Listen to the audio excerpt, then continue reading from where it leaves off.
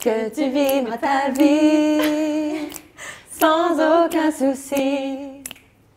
Philosophie. Salut tout le monde, je suis Marina Bastarache et je vous annonce que je suis la cover girl du magazine Avril pour le mois de mai.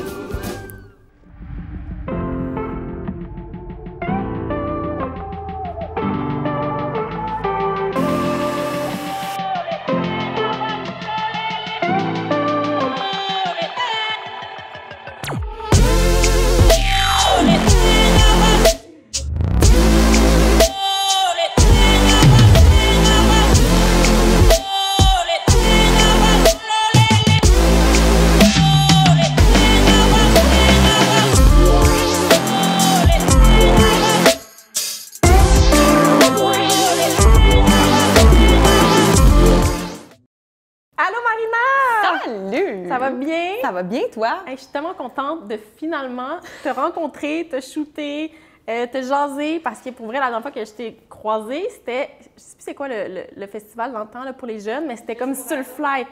Juste pour ados. C'était comme Marina, clique, ouais, c'était rapido presto. Puis là, ben, je dois t'admettre que ça me fait du bien aussi de voir des personnes en vrai. Tu sais, on les voit pas trop souvent. On est comme à 2 mètres, mais quand même. Mais on est là, on est là. Oui. Écoute, j'ai envie de te présenter un peu, mais tu as tellement de chapeaux, OK? Je regarde vite, là. Tu es passée de animatrice, actrice, danseuse, youtubeuse, propriétaire, fondatrice de Nana de Brand, évidemment. Et puis, qu'est-ce que je passe? Créatrice de contenu. Maman de cannelle. Maman de cannelle. Très important. Très important. Quand même. Fait que quand même, là, hein? T'es pas une fille... Ben, on dirait que j'ai comme voulu essayer un paquet d'affaires dans ma vie, en commençant par la danse. Là, à un moment donné, j'ai joué dans des séries, mais je me considère pas du tout comme une actrice. Non. Mais, en tout cas, je le sens à mon chum, tu comprends? Mais aujourd'hui, ouais, je sais pas comment m'appeler. À chaque fois que les gens me disent, ben, c'est quoi ton titre? Je le sais pas. Je sais pas pantoute. On emporte toujours des chapeaux quand on est entrepreneur aussi. C'est ça. Ouais. Mais là, le sujet chaud de l'heure. Tu viens de sortir une nouvelle collection. C'est malade, c'est trop beau, là. Des maillots, on a des lunettes de soleil, bucket hat. Est-ce que je me trompe? On a aussi des bike shirts. Des bike shirts. Ben, c'est parce que c'est ça, je me suis dit, bon, là, c'est en 2021, c'est la 3e année de Nana de Brand. Puis je me suis dit, là, c'est le temps de go big or go home. Fait que moi, ben, j'ai mis le paquet. Fait que je pense que cette année, c'est ça. Il y a vraiment beaucoup de choses qui se passent pour Nana. Je dois t'avouer que je suis un peu overwhelmed. Tu sais, c'est beaucoup d'organisation, beaucoup de temps, beaucoup d'énergie, oui. Mais c'est la chose la plus gratifiante au final. Tu sais, je veux dire, comme on vient de le dire, j'ai fait plusieurs métiers dans la vie. C'est de loin le métier le plus exigeant, qui est d'être entrepreneur de Nana de Brand, de chapeauter un peu tous les départements. Heureusement, j'ai une équipe qui travaille avec moi. J'ai ma co-designer qui est aussi ma grande amie, Françoise Perron. Il y a des filles, je veux dire, il y a des patronistes que j'ai. Moi, je veux dire, je suis pas patroniste, je suis surtout pas couturière. Je suis même pas capable de réparer un trou dans un jean, tu comprends-tu? Fait que j'ai besoin de ces femmes qui m'entourent pour faire rayonner Nana. Mais 2021, c'est pas la seule collection de maillots qui s'en vient, tu comprends-tu, là? Mais d'ailleurs, maintenant que tu m'as comme expliqué un peu, mais je suis curieuse de savoir d'où c'est parti, vers où ça s'en va, c'est quoi ton purpose, / qu'est-ce que tu fais derrière? Si tu dis, exemple, que tu n'es pas couturière ou tu n'es pas patroniste, mais est-ce que tu as comme une idée puis tu es comme, OK, les girls, moi, je veux ça. Genre, faites que ça soit réel ou comment ça marche un peu, là? Bien, en fait, moi, je pars avec une idée de calendrier. Tu sais, comme si je te dis ça très simplement pour 2021, j'ai dit, ben moi, je veux qu'au printemps, on sorte des maillots puis des accessoires. Après ça, je veux que pour l'été, mettons en juin, on sorte d'autres maillots complètement différents, d'autres couleurs, d'autres tissus, tout le kit, puis des vêtements d'été, des genres de base. Après ça, je veux qu'à l'automne, on ait du loungewear. Après ça, pour Noël, je veux faire une mini capsule, sleepwear, loungewear-ish, peut-être même des bijoux, wink wink. Et l'an prochain, probablement, mais là, je travaille fort là-dessus, mais il n'y a rien de certain. Probablement que pour la Saint-Valentin, il y aurait de la genre de petite lingerie, mais tu sais, pas de la lingerie de pépiche, là. Mais j'adore la lingerie de pépiche aussi, là. Mais tu sais, plus des belles bralettes, délicates, imaginez ici, abordables. Parce que je me suis rendu compte cette année à Saint-Valentin que ça m'a coûté 200$ mon kit, mon chum. Mais là, à un moment donné, ça fera. Ça dure comme 30 secondes. C'est ça, hein? Exactement. Fait que là, je me suis dit...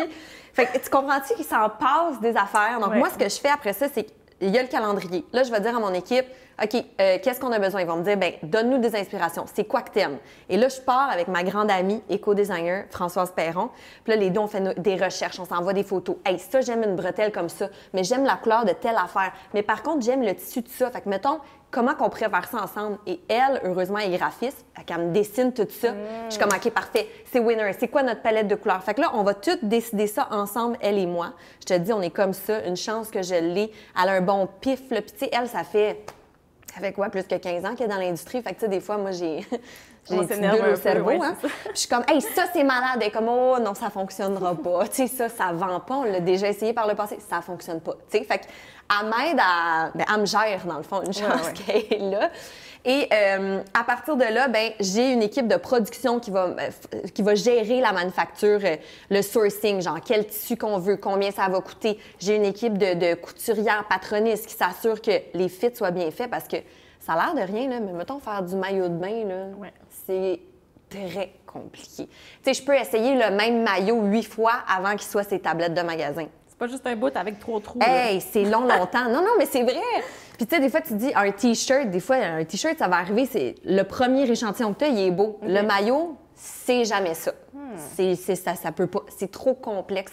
Mais fait juste le tissu aussi, hein? C'est un tissu comme très élastique. Le bon tissu. C'est pas... Le bon tissu, que tu veux t'assurer que ta manufacture, bien, ils sont habitués de faire du maillot, sinon ça va arriver tout croche. Tu sais, c'est vraiment technique. Donc, moi, je suis bien entourée à ce niveau-là. Puis après ça, bien, moi, je gère tout le volet marketing.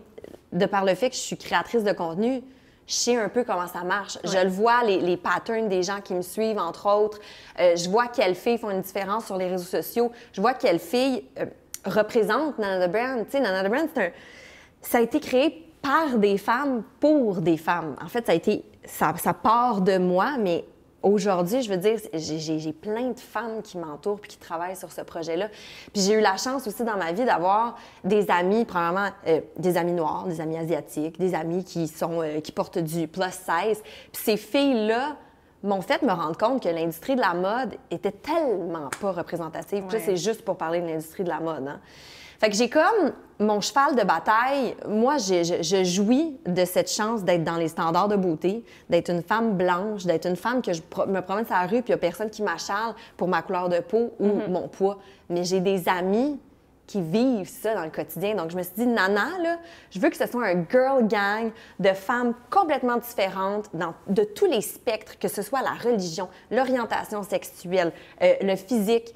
Puis je veux que tu regardes Nana et tu te dises, hey, c'est ça la représentation des femmes de nos jours. C'est ça. Puis tu sais, quand je crée des maillots, là, je vais me dire, OK, la fille qui a des petits seins, elle a-tu son maillot là-dedans? Oh, la fille qui veut du soutien, elle a-tu son maillot là-dedans? Je vais essayer de penser à toutes les femmes que je connais puis qui m'entourent, puis essayer de créer quelque chose pour elles. Fait que je peux te dire que quand les filles m'écrivent, une fois qu'ils ont leur maillot, puis ils me disent « Oh mon Dieu, je me suis jamais sentie belle en maillot de bain. » Puis là, j'ai mis ton maillot, je me suis sentie belle. Moi, ça, là, ça me brise en mille tellement que c'est comme, c'est ça. C'est ça pour moi. C'est ça ma réussite, tu sais. Bien, félicitations. Pour vrai, c'est... T'es fine, merci. J'ai même pas de mots. C'est juste comme wow. Pour vrai, c'est comme quelqu'un qui pense à... Je sais pas. Mais c'est vraiment tu sais, wow. c'est pas... ça se fait pas super facilement. Puis tu sais, là, je veux dire, je parle de Nana the Brand, on dirait que je pourrais t'en parler pendant une demi-heure tellement que j'aime ça. Puis c'est le feu qui m'anime. Mais tu sais, j'ai l'impression que je fais une petite différence pour les femmes, puis je vais en faire une plus grande encore. Tu sais, là, depuis cette année, on a jusqu'à 2XL, mais je vais aller jusqu'à 3XL. Puis, tu sais, il y a une demande pour ça. Oui. C'est pas parce que tu es un plus size que tu mets pas de maillot de bain, là. Non, voyons donc, qui c'est qui a pensé à ça dans la vie? Non, là. Puis après, ils ont quoi, 2 choix, genre? Bien, exactement. Fait que bref, ça m'allume, ça me... Puis, tu sais, je suis la première à dire aux femmes, commentaires constructifs, écris-moi-le. Écris-moi-le. Je suis la première à vouloir le prendre, que ce soit sur le brand image, les filles qui modèlent pour Nana the Brand, parce que c'est pas tout le temps moi, tu sais. Ou que ce soit comme sur la confection, je suis la première à prendre la critique constructive. Je la veux, en fait. Fait que si jamais vous avez des petites critiques pour moi, je vais les prendre. OK! Puis mettons qu'on se projette, là. Moi, j'aime ça, les projections, genre 5-10 ans. Est-ce que tu te vois encore avec ce projet-là? Est-ce que tu veux que ça soit genre international? Bien, en fait, on est super emballés parce que depuis cette année, on est dans le Canada anglais également, que ce soit Colombie-Britannique, Alberta, Manitoba, tout ça. On a travaillé fort pour développer ça, puis on est là, fait qu'on est vraiment fiers de ça. Et on a fingers crossed, mais on est en pourparlers pour être introduit aux États-Unis chez certains détaillants. Fait que, tu sais, c'est gros, c'est majeur. On envoie ça à l'univers. Tu sais, c'est ça. Fait que je trouve ça fabuleux. Comme je te dis, j'ai pas tout le mérite. Là. Il y a une fille, Amélie, qui travaille avec moi, qui, elle, c'est la stratégie, le développement. C'est une machine, cette fille-là. Genre, elle a travaillé sur les sacoches à Céline Dion. Oh! Céline! Tu comprends-tu? Fait que ouais, j'ai trop de femmes fabuleuses autour de moi. Puis grâce à ça, je pense que Nana va perdurer. Je pense pour ses valeurs, pour son prix abordable, pour... tout ce qui est Nana. Tu sais, Nana, c'est un brand, mais Nana, c'est une femme. Tu sais, je sais pas, j'ai envie que Nana grandisse puis s'épanouisse encore plus. Tu sais. Mais je te le souhaite, pour vrai. Puis on doit être une couple à te le souhaiter aussi, ne serait-ce que pour continuer à avoir encore plus. On aime ça, on aime ça. Puis mettons là qu'on change de sujet. Ouais. On change de sujet. Y a-tu, parce que tu as tellement touché à tout que je me dis, y a-tu un domaine que tu aimerais essayer, que tu n'as jamais essayé? C'est fou parce qu'il y a tellement de choses qui m'animent, puis que, tu sais, mettons, j'aime chanter, moi, mais je ferais jamais la carrière d'une chanteuse. C'était beau, j'ai écouté ton cover, là, c'était bon. Tu sais, j'ai du fun à faire ça, mais je me considère pas comme une chanteuse, puis je trouve que c'est pas une vie facile. Tu sais, moi, j'en connais, j'ai des amis qui sont chanteurs, chanteuses. C'est vraiment tough, puis c'est tellement exigeant, puis c'est tellement peu de sous, puis tu réinjectes tout dans tes... C'est vraiment raide comme lifestyle. Ouais. Fait que, tu sais, premièrement, je leur lève mon chapeau à mes amis, compères, chanteurs. Mais puis je pense que je serais ben trop nerveuse de... Tu sais, chanter, c'est ta voix, là. T'as un petit rhume, là, tout est changé, là. Tu comprends-tu? Ouais. Moi, en tant qu'entrepreneur sur Nana de Brand, j'ai un petit rhume, là, la vie continue. Tu comprends? Mais en tant que chanteur, chanteuse, c'est... Je trouve que c'est un gros stress de jamais être malade, de tout le temps avoir la voix numéro 1. Tu sais, c'est... Je sais pas. Je le ferais pas, mais je tripe sur chanter. Puis j'ai dit à mon chum récemment, j'ai dit, semble j'aimerais ça peut-être jouer dans quelque chose, là, mais quelque chose de... Tu sais, pas une fiction dramatique, plus un genre de funny, genre caméra café. Tu sais, too much, là. Ouais. Parce que je suis une fille too much, j'ai des expressions too much, je veux dire, là, on le voit à la caméra, je veux dire, j'ai la face qui bouge à côté. Fait que, tu sais, je pourrais pas jouer quelque chose de très tranquille. Il faudrait que ce soit quelque chose d'exagéré. Pour le trip. Genre, mais tu sais, je le ferais pour le trip. Je pense pas que je me considère comme une actrice, pas du tout, là. Mais ça, je pense que je le ferais pour le trip. Mais tu sais, somme toute, c'est les arts de la scène, c'est ça qui m'appelle, là. Je veux dire, j'étais jeune, je faisais des dessins, je m'imaginais en train de danser puis chanter. Puis tu sais, ça a toujours été ça. Je me suis jamais posé de questions. Mais c'est un peu un mensonge. J'ai quand même un bac en comptabilité. Parce que moi, je m'en allais être comptable agréée. Un bac en quoi? Oui, j'ai un bac en comptabilité parce que, ben moi, plus jeune, mes parents ont eu des problèmes financiers. Puis je me suis dit, moi, là, je vais aller chercher mon bac en comptabilité, ma maîtrise, je vais être CA, je vais jamais avoir besoin de personne, jamais manquer de sous. Tu sais, j'avais très peur de ça encore aujourd'hui. J'ai vraiment une aversion pour tout ce qui est crédit, dette. Ça m'a vraiment marqué. Mais à un moment donné, c'est bien beau là, que je veux faire ça puis pas manquer d'argent. Là. Mais je me suis bien rendu compte que moi, derrière un petit bureau à faire les impôts de tout le monde, mais ça ne fit pas pantoute avec moi. Mais c'est pas pantoute. Ouais. Tellement que ça m'a écœuré, mon bac. Aujourd'hui, je fais même pas ma comptabilité. Ma tenue de livre, je veux rien savoir. Je suis comme, t'es ma comptable. Tu sais, c'est pas moi. Oui. Ouais. Écoute, j'avoue que quand je pense, je t'imagine vraiment pas derrière faire comme, ouais, non, 15 de 3 000 plus, fuck it. Non, c'est vraiment pas moi. Je suis vraiment plus, j'ai envie de créer, je suis comme un peu artiste dans l'âme, mais j'ai quand même le côté très driven, justement, d'un entrepreneur, d'une femme d'affaires. Puis je ne sais pas pourquoi, et ça, je suis tellement chanceuse, j'ai un bon pif en affaires. Oh. Je sais c'est qui qu'il faut que j'aille autour de moi, auprès de qui je dois déléguer, ce que je dois faire aux bonnes dates. Je ne sais pas pourquoi, mais mon intuition est vraiment bonne. Fait que merci à qui de droit, là, on ne le sait pas trop. Oui, c'est ça. C'est peut-être Mom and Dad, Jacques et Joanne, on les salue. Mais voilà. Je suis curieuse de savoir, quelle est la première affaire que tu vas faire quand tout ce dossier de COVID va être fini? Parce que je sais que tu es une grande voyageuse, là, tu ne dois plus t'endurer. Oh, ça, c'est tellement dur, là, tu vois, comme jouer avec des affaires que je veux pas trop brasser. L'Italie, moi, je veux dire, j'ai quand même habité 3 ans en Italie. j'ai des amis là-bas qui sont devenus de la famille pour moi. Vraiment, là. À un moment, en plus, je me suis séparée de mon ex à l'époque.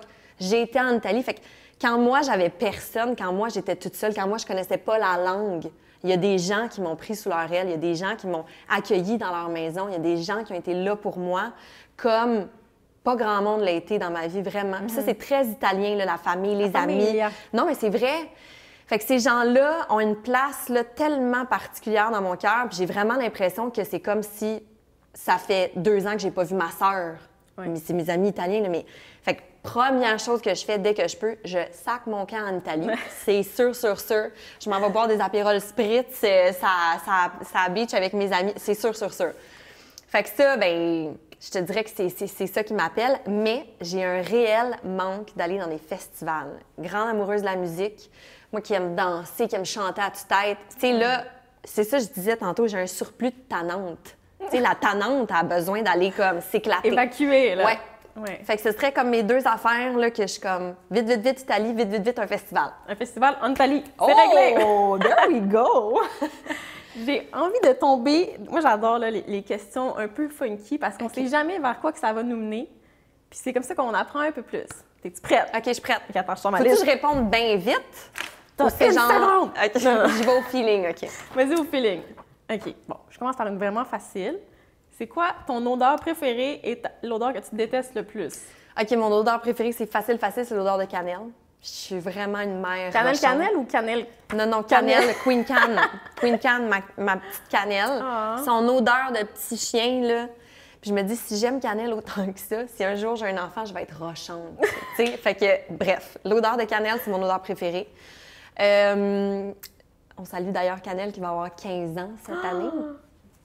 OK, parfait. Et l'odeur que j'haïs le plus? Oui. C'est donc bien une bonne question. C'est weird, hein? Mais tu sais, des fois, t'es comme C'était vraiment élégant. Tu vois, tu mets comme ça. OK, mais moi... Je vais te le demander à toi, c'est quoi ton odeur la pire? Hey, c'est une bonne question. Tu sais, c'est vite de même. Ben là, on sent, ouais. OK, il y a clairement, là, le parmesan, pour vrai, c'est... OK, t'as rien compris à la vie, toi, là. Non, mais... OK, là... Parmigiano! Qu'est-ce que tu fais? Puis sinon, ouais, là, ça va être juste gore, là, mais genre le vomi... L'odeur du vomi, c'est la pire affaire au monde, genre. Ça, puis le cumin. Rajoute le cumin, là, puis on n'a pas fait le tour des affaires que ça passe pas. OK. Mais moi, je te dirais que c'est plus, genre... Tu sais, quand t'as fait une brassée de lessive, puis t'as laissé trop longtemps mouillé, puis là, t'ouvres la petite porte, un peu, genre... Ça, là, ça m'écoeure particulièrement. J'avoue. Puis une odeur de vieux pied. Ça me charme parmesan, pas. Vieux pied. Non. Parmesan, là, moi, je suis comme into my mouth. Je suis comme, ouais, donne-moi-en. Et là là. T'en vendrais bien avec Miss, là. Ah ouais, hein? Parfait. OK, ça, j'aime ça. Une chanson qui t'envahit à coup sûr d'un fort souvenir. Une chanson qui m'envahit avec un souvenir. Fait que c'est pas une chanson du moment, là. On n'est pas dans ça, là. Ben, ça peut être ça, mais tu sais, règle générale, t'es genre, oh mon Dieu, genre cette chanson-là, ça me rappelle ci, ça me ramène à telle place ou... La chanson Open Up de Daniel Caesar. Mon chum puis moi, c'est la première fois qu'on dansait ensemble collés, c'était cette tune-là.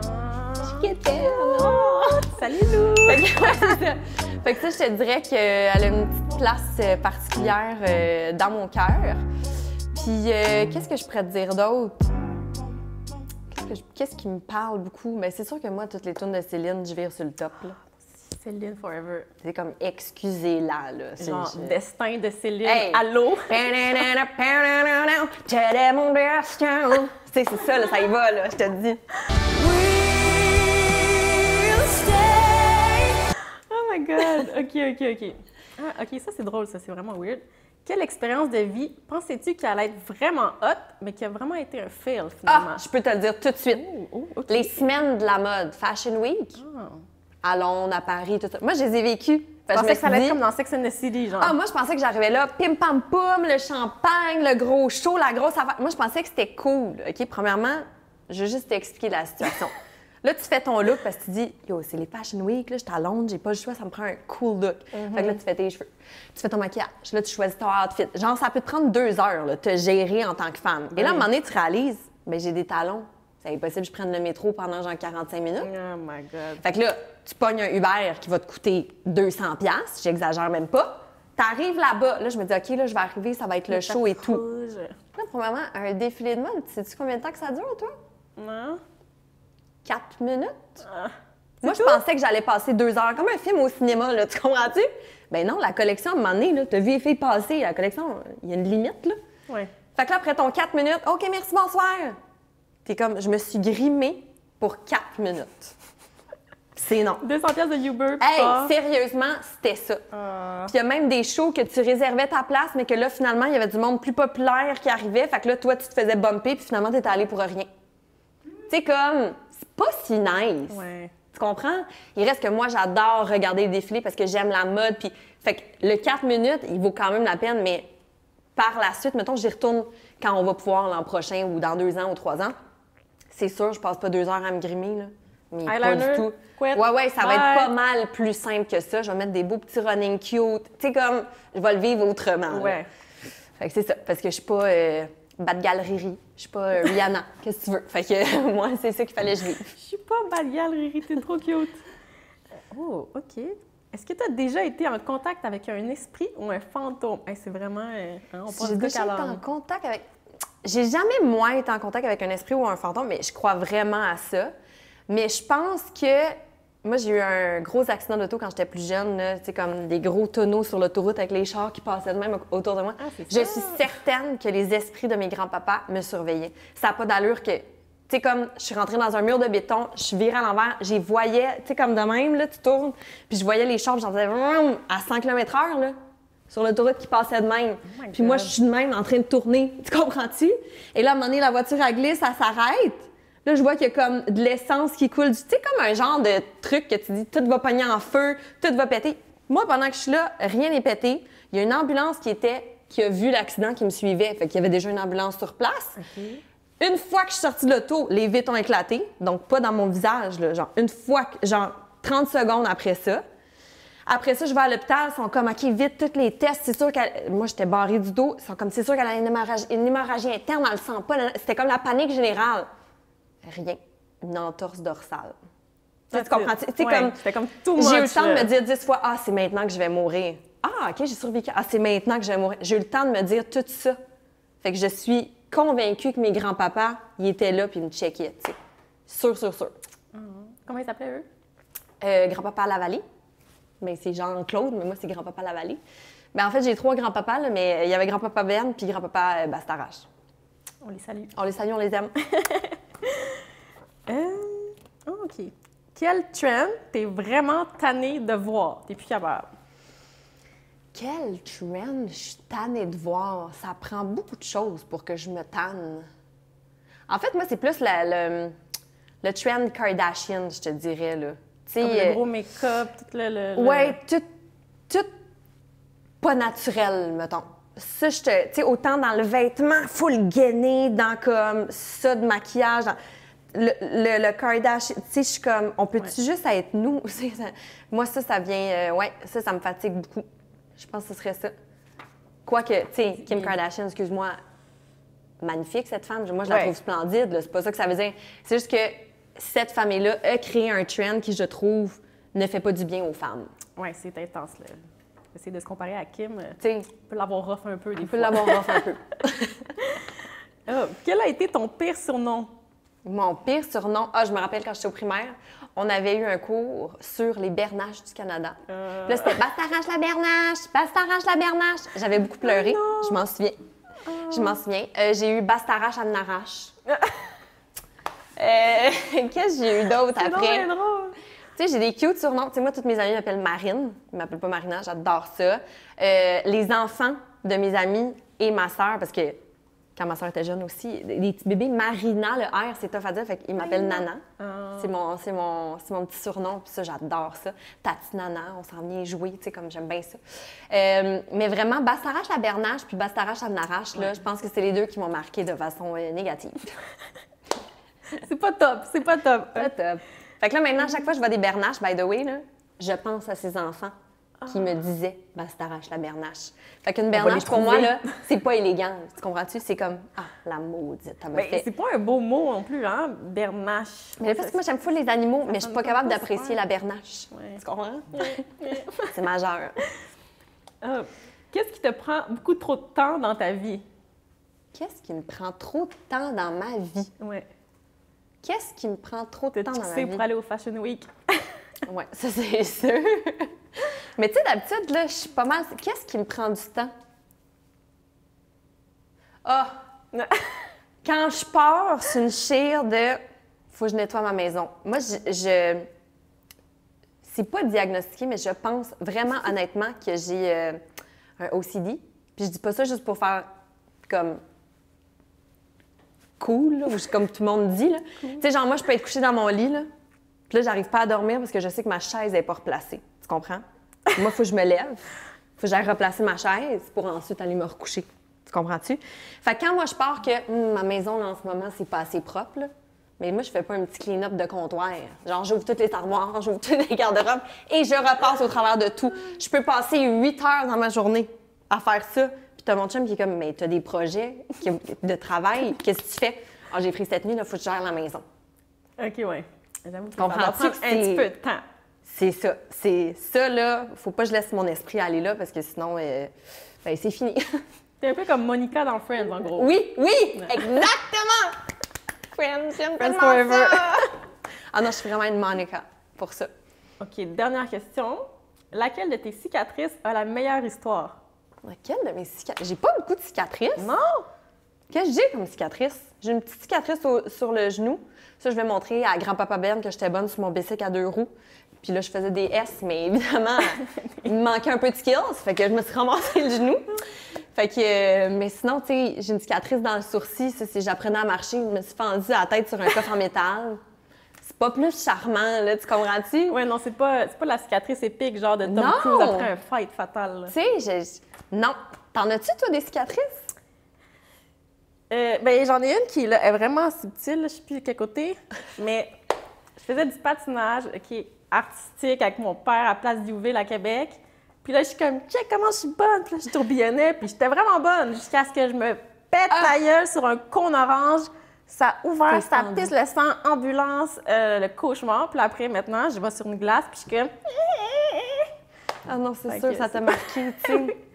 Ouais, non, le cône orange, là, je vois des cônes oranges, puis je suis comme... Fait que toi, ton cône orange, c'est ta bernache. Ouais. Mais on m'appelait pas au moins Avril la cône orange. Non, non. Mais oui, non, c'est pas... j'aime pas les cônes oranges. OK, les vieux cônes oranges. Bien saisi. Bon, mais c'est ce qui concluait notre super entrevue. Ben bravo! J'aurais pu continuer à l'infini. T'es tellement intéressante pour vrai. C'était vraiment le fun. Merci, t'es bien fine. Puis j'ai trop hâte de voir les photos déjà. Je suis énervée. Ça va être fou, je suis certaine. Oui, vraiment. Certaine. Puis ton look préféré, dis-moi donc. Hey, c'est dur, là. Mais je pense pour vrai, quand on était ici, là, ça se passait. Là. Ouais. Avec la chemise, le look un peu garçonne. Ouais. Mais tu sais, après, comme je les vois en gros sur mon ordi, puis c'est là que ça se passe. Là. OK. Parce que là, je les vois en petit sur ma caméra. Je suis un peu aveugle. Tu sais, la photographe qui est comme, je vois rien, ça doit être correct, là.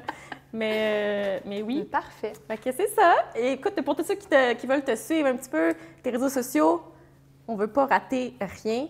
Donc, tu as quand même pas mal à faire. Oui, mais c'est ça. Ça se passe principalement sur Instagram. J'annonce toute ma vie là-dessus. Là. D'ailleurs, j'ai un projet maison avec mon copain Lou. On s'est acheté un terrain, on se fait construire. Et ça va être documenté. C'est juste que je dis pas encore où est-ce que ça va être documenté, mais ça va être hot quand même. Fait que ça, je vais tout annoncer ça sur Marina Bastarache. Mais sinon, il y a Nana de Brand aussi sur Instagram qui annonce en primeur les nouveautés de la marque. Puis ta chaîne YouTube aussi. Ma chaîne YouTube, mais ça, de toute façon, je relink tout avec Instagram. Okay. Fait que si tu es sur Instagram, tu vas le savoir tout de suite qu'il y a une nouvelle vidéo sur la chaîne. All right! Bon, mais câlin à distance. Câlin à distance. Bye! Bye!